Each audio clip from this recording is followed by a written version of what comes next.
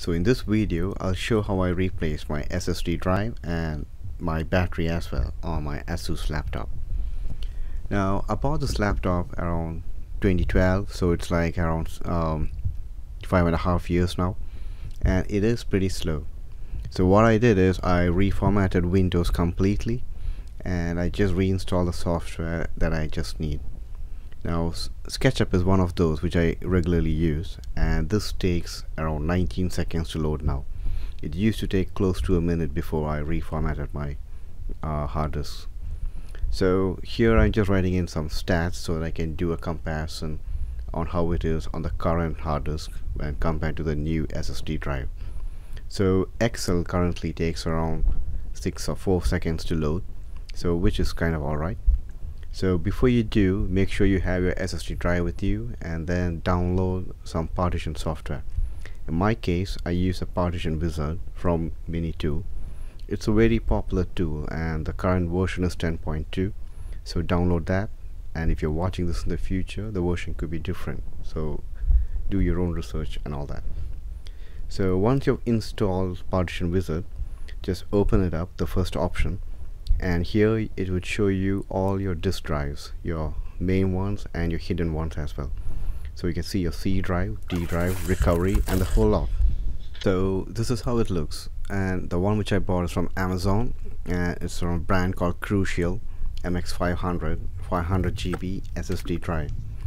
So out of the box it looks a bit cheap, to be honest, but it does the job and it's got a brilliant amount of reviews in Amazon. I'll leave a link in the description below. So to connect this to the laptop, you need this SATA to USB adapter. So in my case I have a USB 2 ports, so I need the 2 ports where one powers the drive and the other one is used for data transfer. So connect the drives in like that and open up your Mini tool partition wizard. So you need to refresh it, and now I'll just zoom in and do the recording on the laptop itself so that it's a bit more clear. You can see what I'm trying to do.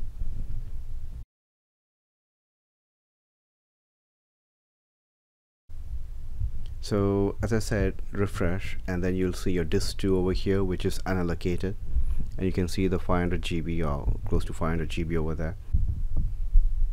So now click on Migrate OS to SSD option, which brings you this screen. Select the first option, that is, you would like to replace your system disk with another hard disk, and choose your destination file as disk 2. And once you do disk 2, select the first option, which is fit partition to entire disk. The software will take care of what you need to do. So click on next, and then on the screen over here you will see that it's mirrored your existing drive.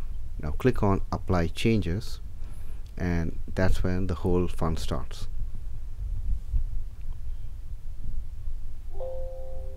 So now I'm zooming it back to my camera because I know that this is going to restart the machine and I'm going to lose the recording footage. So the software does what it needs to do. I'll just open up the battery replacement box as well. So this comes from China and it's around 15 quid or so. It's cheap and inexpensive, so make sure it's the same wattage. Now back to partition wizard is asking me to restart the machine because the C drive is in use. Go for it, it's all the normal process, and once you do that, Windows will shut down, and when it restarts it'll start copying the data from your local HDD to your SSD drive. This takes a lot of time. In my case, I guess it took around 35 or 40 minutes. So just let it run and do what you need to do. So forwarding the video back, the machine is now booted up and it has copied or replicated your hard disk to your SSD drive now. A quick check over here, you can see that it's just a mirror image. So what we'll do next is we'll shut down the PC. We got our SSD copied. We'll open up the laptop and install the new drive there and the new battery as well. Flip your laptop over. So most models will be kind of similar, but if yours is different, just look around in YouTube or Google it up. In this case, in this ASUS X551C, there are 9 screws over here. So make sure you take a photo of your the screws in the same layout. The reason being that every screw is different. In my case, 4 of them over there are all the same size, which is longer. The ones on the front are the shorter ones, and the one near the hinges of the lid are the medium sized ones. So that's why you need to take a photo. Next, use a small thin screwdriver and try and open it up. So it's held against each other by small latches, and you'll hear this kind of satisfying pop sound. And make sure you just run your screwdriver over here or any flat surface like a credit card or so. You may end up scratching it, but again, use a proper tool if you want to. The entire keyboard, right, is held onto the motherboard by around 3 cables. I thought that I will just try and remove it without removing the cables, but later on in the video you'll see that I will remove them. So that's where the battery is. So gently remove it out, and you have to do this before you touch any electronics. And that's the screw for the SSD drive, or rather the hard disk. So unscrew it. Again, it's got Phillips screws, and make sure you put the screws in the right place so that you don't risk using the wrong screw in the wrong place when you come to put it all back in again. So here I removed the cables, and I have a closer video when I'm putting it back up so that you would know where to slide the cables back in. It's held by 4 screws over here, and this chassis holds the current hard disk. So you just need to remove it, and there are 4 more screws holding it tight onto the chassis. So remove the hard disk, and there's a small sticker in this case. Pull it back out,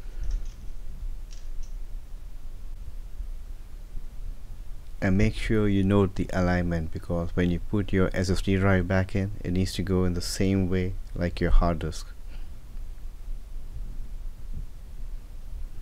And that's a comparison. It's all the same size, the same ports, and the same connectors.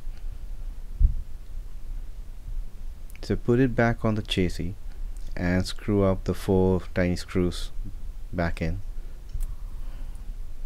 Again, with all these kind of things, right, make sure you just screw it tight. You don't need to over tighten it in case you make a mistake or you run the risk of removing the threads on the screw.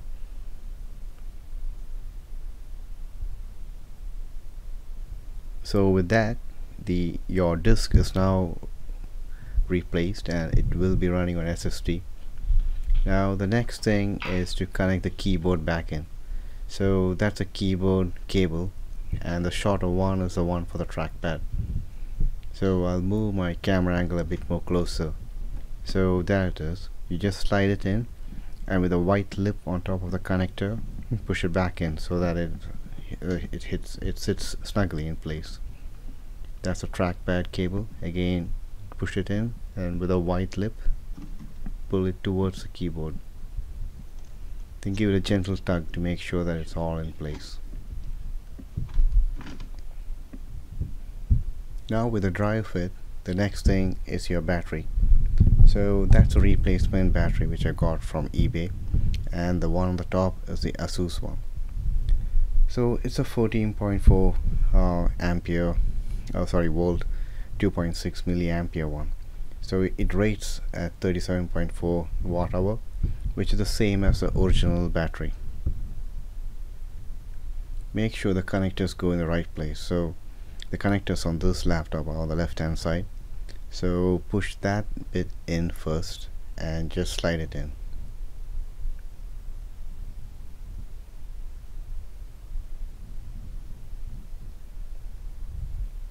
Now with that done, just click it in place, and you'll hear this distinct click where the 2 lids are connecting to each other.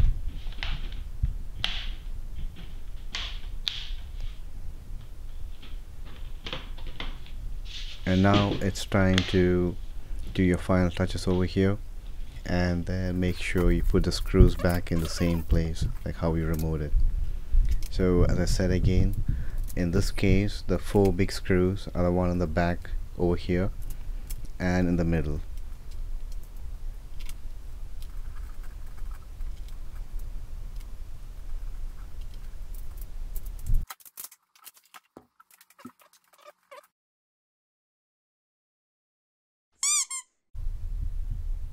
So let's start this PC up now. 1, 2, 3, 4, 5, 6, 7, 8. Okay, reasonably 8 seconds to load up, but this is the first time it's booting up on this new hard disk, so it probably would take that much time. So before we do anything, let's have a look at the battery. I want to see if it's been installed properly. So it is showing 5% charge left on the battery, and that's more or less what they said in the literature, that it will be between 5 and 8%. So what I'll do is I'll let it charge to 100% and then drain the battery down again back to around 8% and then charge it back up again.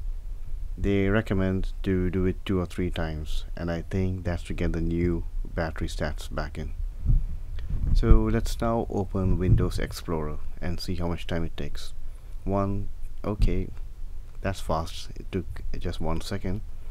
Now let's open Excel. Okay, 1, 2. Okay, that is really good. 2 seconds to load that up. So if you remember, SketchUp took 19 seconds when we were on HDD.